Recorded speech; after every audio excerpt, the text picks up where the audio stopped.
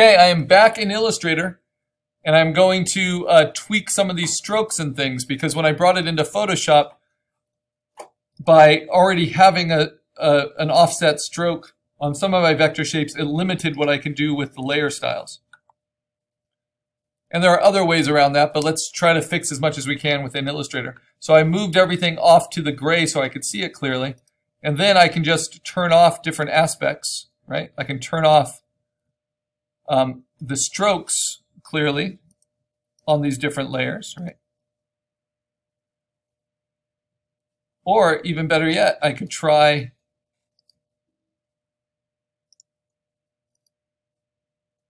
a different approach to the strokes. Show you what I mean.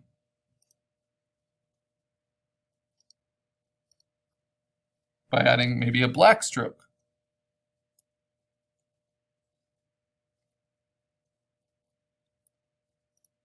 Instead of the white, right?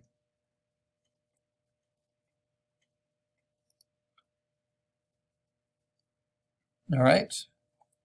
So now, let's see, what else might I want to try? I could get rid of the orange. Get rid of the black and the orange, keep it really clean, and still have the drop shadow in there. Yeah, maybe that is the nicest. Just very clean.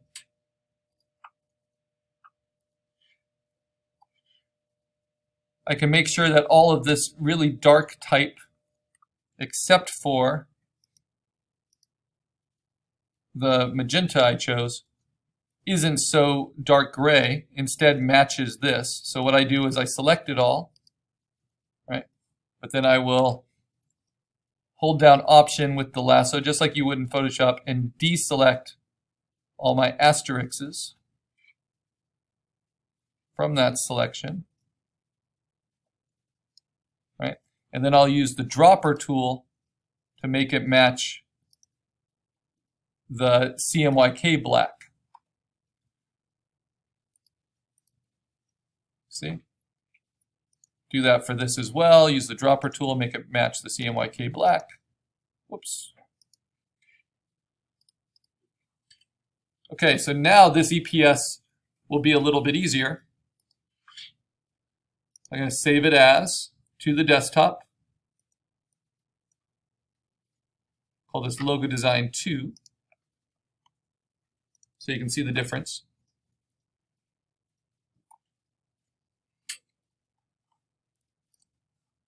And then I can bring that in to Photoshop, the same space,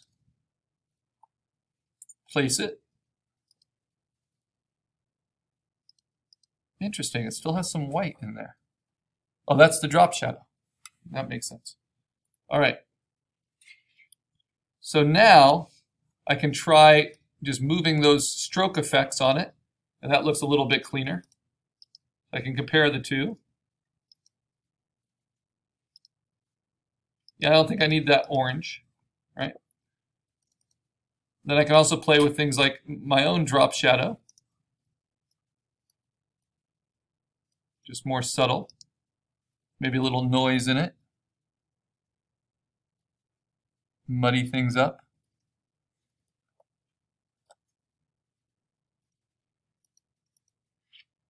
You know what? I think I'm actually going to go back to Illustrator and turn off the drop shadow.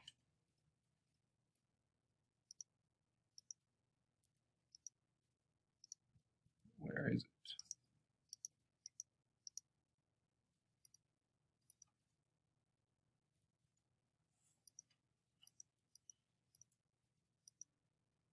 Huh.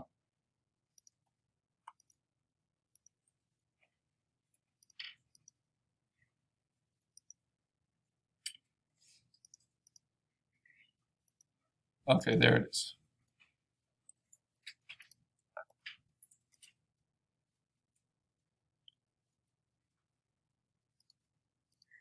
It's funny to go back to earlier versions, right?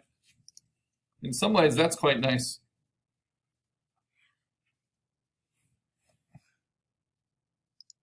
We don't always need all these effects.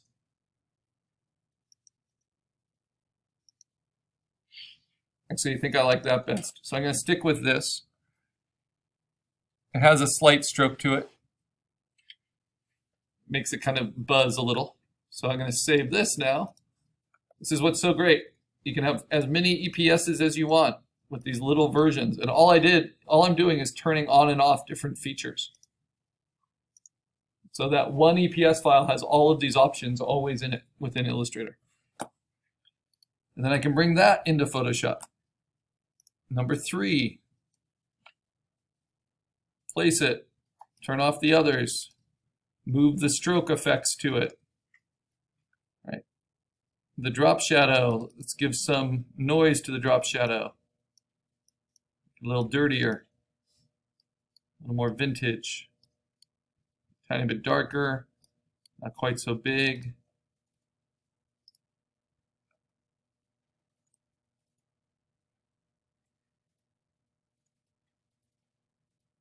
Yeah.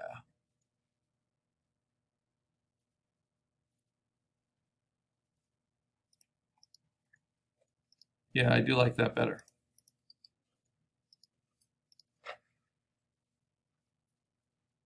Now what's funny is I can even turn on the ones behind. Yeah, and I can just see that something's nice about it. That's tough. But I don't like that the whites are touching. So here, this is nice and clean. Okay, so this is going to be my design. So if I turn off the backgrounds, right, I'm going to save this as a PNG for myself. So Karl, assignment 8, forking bull shirt.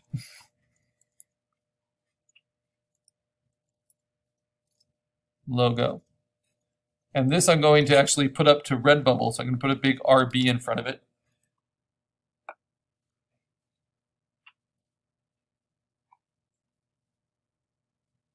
And I'm going to save that as a PNG at full resolution. Remember, this is 12 inches at 350 pixels per inch. So now before I pick backgrounds for it, just like I did with the unicorn one, I'm going to go to Redbubble. I'm already signed in. I'm going to add a new work. This is something I definitely recommend if you have any free time to play with. You can sell work this way. I'm going to take that Redbubble PNG, put it up for all products.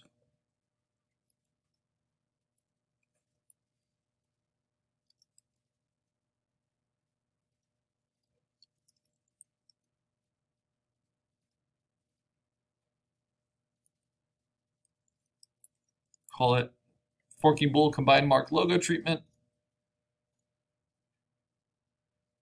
And then I'm going to, oh yeah, that's looking nice. I'm going to just place it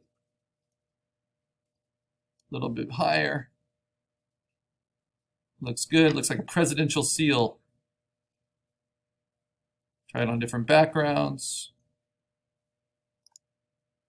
It loses something when it gets too dark, but I think gray is the way to go with it.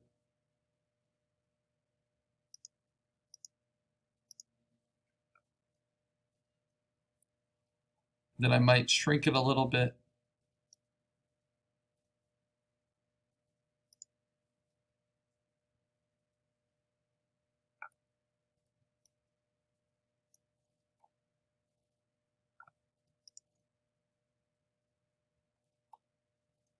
Okay, that looks good.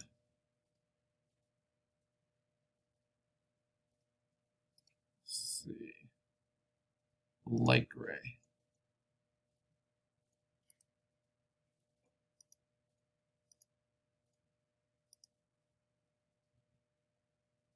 Yeah, that's definitely the one.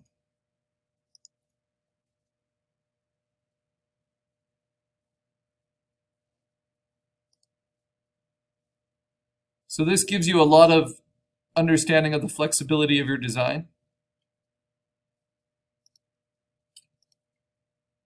And of what colors work well.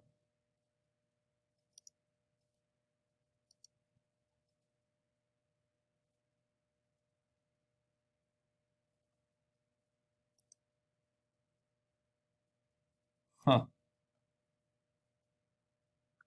The sticker is interesting because it takes the drop shadow. So I'm actually not going to enable this sticker, but if I wanted it, I would just take the drop shadow out completely. I like how it looks on the phone, but I'm just going to turn all of these off.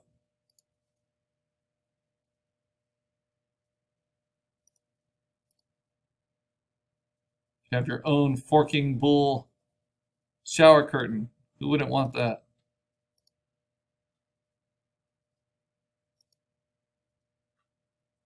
I do like the coffee. It's the same design as the Starbucks logo.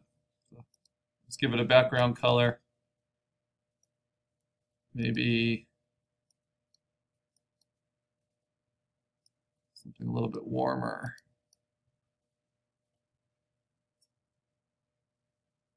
No, let's just do clean white. And then we're going to shrink it. Make sure it all fits. Yeah.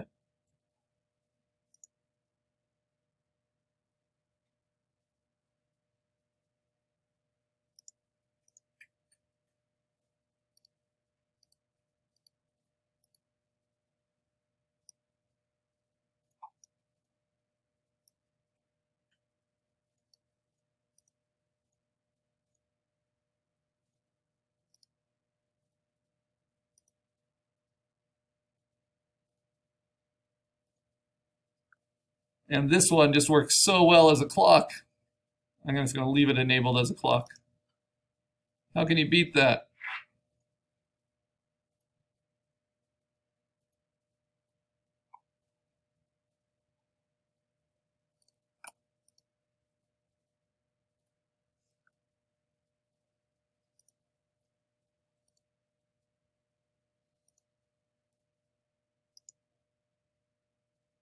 Though I've never had anyone buy a clock. I don't think people really buy clocks.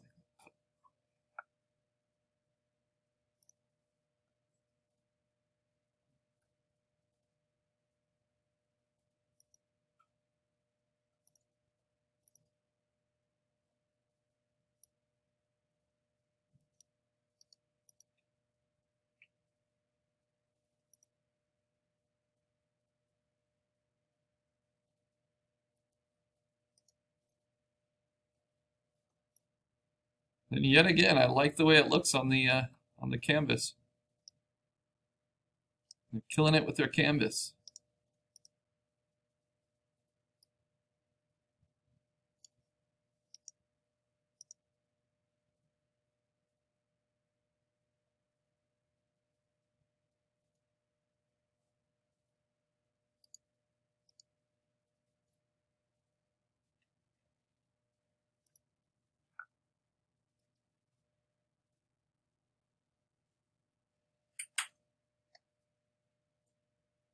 They just had a canvas colored t-shirt. Let's see.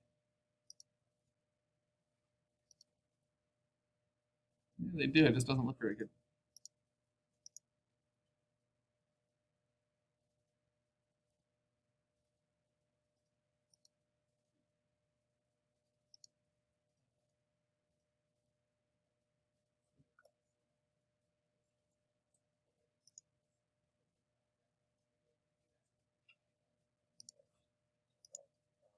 Okay, so while that's processing, I can use that to inform how I do my poster, right? So let me save it.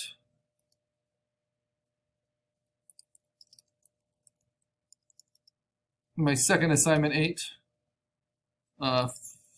forking bull poster with text.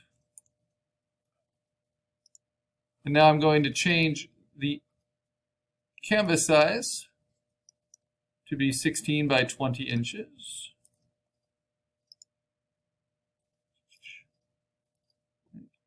And then I can move my image within that. I might as well move all 3 of them. They're all vectors. So they will transform and move nicely within this poster format.